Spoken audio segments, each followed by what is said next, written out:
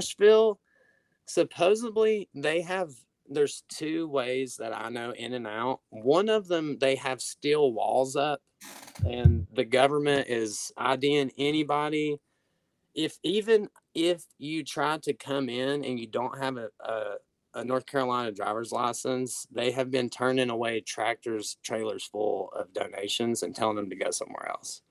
They've been turning Hang on, who's turning volunteers this away away. and why? Say, refresh me. FEMA, just the federal government. They have walls up, and they're only letting people that have a North Carolina ID in and out. Period. Hold on. All right, you've said it twice. I'm just going to make sure I'm hearing this. So FEMA, who's supposed to be helping, has built a perimeter, and they're blocking assistance from coming in. I'm not. I haven't been to the wall. I have talked to multiple sources of people that I know very well in Asheville. This is what they're telling me. The FEMA wall, where exactly is that? That's outside of Asheville, or where is that? Where are you hearing that is?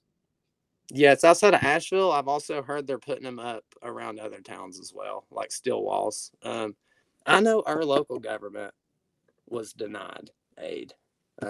The only people here. Who in the world do you know who said no, you don't qualify for aid during this natural disaster?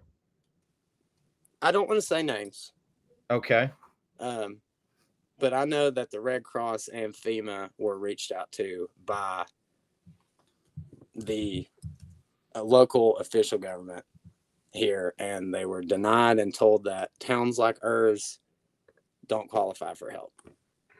I heard and have confirmed that FEMA, when they got there, went into volunteer areas of civilians and confiscated everything and told them if they weren't trained in a certain program that they weren't allowed to help and that they would be arrested if they tried to.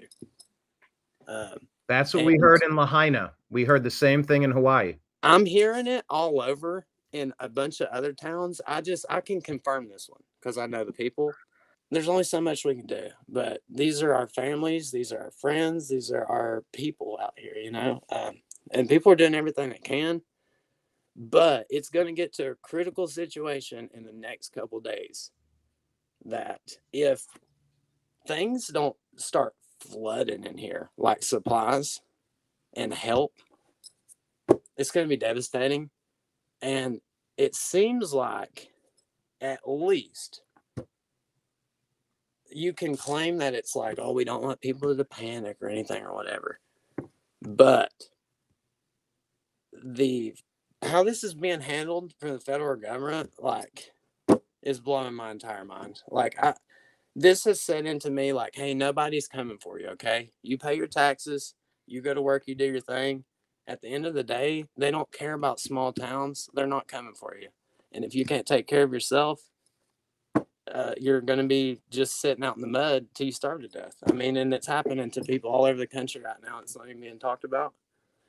And on that point, so I'm trying to think, like, volunteers are being turned away. Supplies is being confiscated.